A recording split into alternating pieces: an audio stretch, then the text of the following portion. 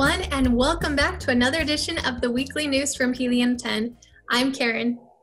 And I'm Marcus. So our first story today is that Amazon has released a new tool in beta, the Virtual Product Bundles tool.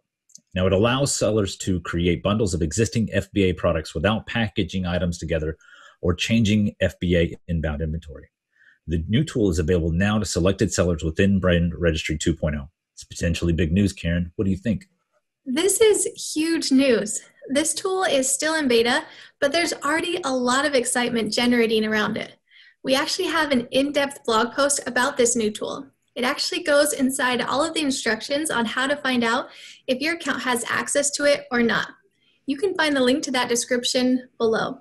What do you think about this new update? Will you be using it?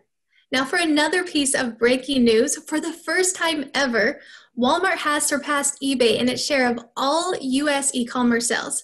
Although both companies are still far behind Amazon's 38% claim of the total market share, with Walmart holding a 5.8% and eBay right behind at 4.5%. Yeah, and as we reported in the past, e-commerce has been booming this year, with sales increasing to a record 17.7% in May alone. That's not the end of it. Sales are estimated to continue climbing in 2020 to over 18%, which is higher than previously forecasted. My question to viewers at home is, are you selling on Walmart.com, or do you plan on selling on Walmart.com in the near future? Let us know.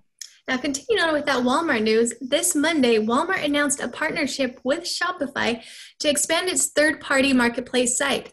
This comes amid Shopify's partnership with Facebook just last month, in a move that some are seeing as Shopify's own attempt to edge closer to a third-party selling and directly challenging Amazon. What do you think about that, Marcus? I think it's great, Karen.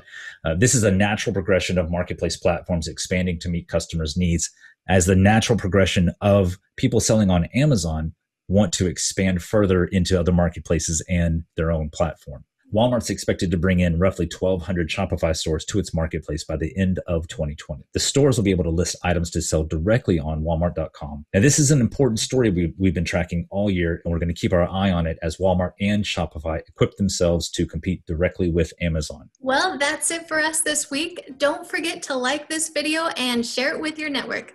Before you go, the question of the week we'd like to ask you is, how long have you been selling on Amazon?